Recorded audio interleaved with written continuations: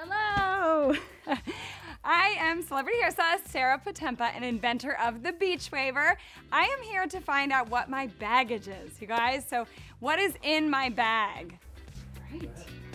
All right, well, first of all, I have like a lot of bags in my bag. Obviously my cell phone, I take a lot of selfies. My beach waver, obviously. Ooh! March 5th, 2019, Camila Cabello, an artist, band, crew, backstage pass. Sunglasses. You guys, I have a lot of stuff. Oh, I have my new fragrance, the Bondi Beach Day. It's an amazing little rollerball. Smells like the beach. Tarte palette. Charger. These things are honestly incredible, and I don't travel without them. Another pair of sunglasses. Which one do you guys like better? The pink or the yellow?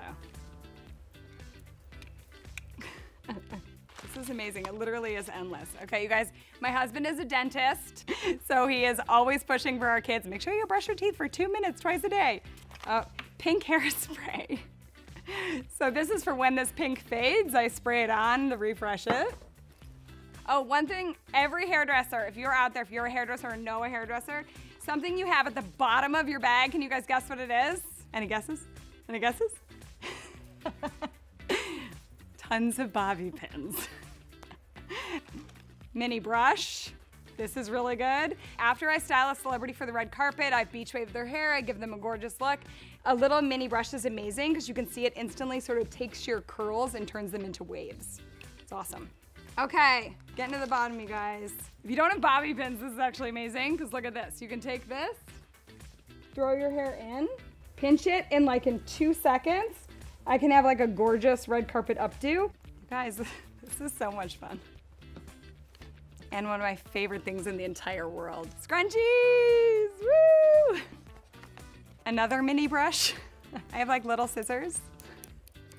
I have a really funny story. I don't know if I should tell it, if my husband would get mad, but when we first started dating, I told him I was the only one that could ever cut his hair. And one day he was like stressed, he was studying for tests, he was in dental school, took these mini cuticle scissors and started trimming his hair.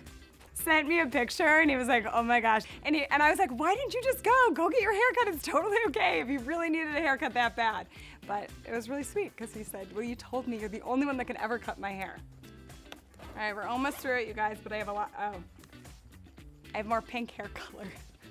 I have like actual pink hair dye in my bag. More dental appliances. Floss. You guys, floss is very important. My husband is gonna be so proud of me because I have floss, I have toothpaste, I have little touch-up ones to keep brushing my teeth. I have incredible dental hygiene.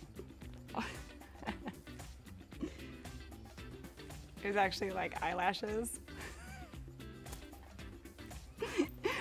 Oh my God.